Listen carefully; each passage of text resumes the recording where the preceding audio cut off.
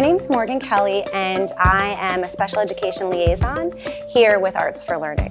Extended School Year is a program that is developed for students who experience regression over winter break or spring break. So students are able to work on their very necessary IEP goals and objectives over the summer while also engaging in very wonderful arts activities ranging from theater, performance arts, visual arts, and a musical experience. My name is Emma, and we made these marshmallows because they gave me comfort. So I had to use a little different colors for it. So first was blue, orange, purple, light blue, red, gold. And we had to push the stuffing in. So when you're upset or sad, you can just lay on it.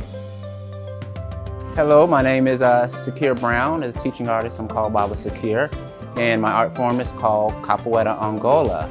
It's an African-Brazilian martial art. I've been doing it for many years, maybe 30 years.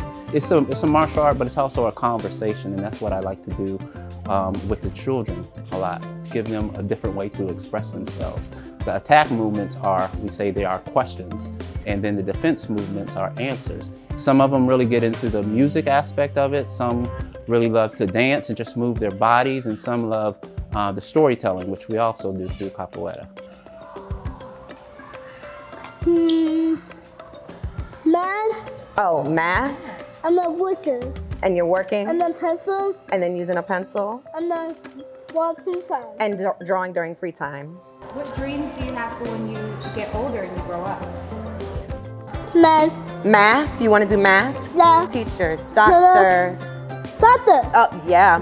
He wants to be a doctor.